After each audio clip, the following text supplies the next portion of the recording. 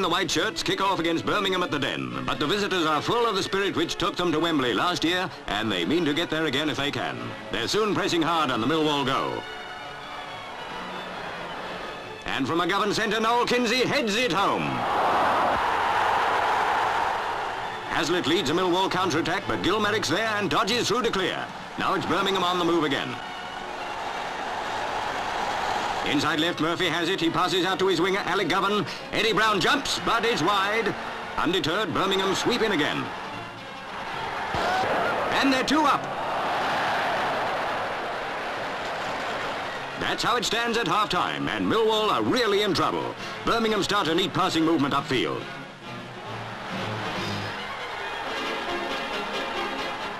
And Noel Kinsey scores the 3rd.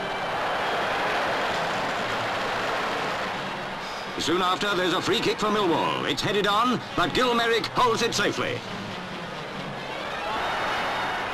Goalie Lloyd faces another Birmingham onslaught. Brown shoots, and there's number 4.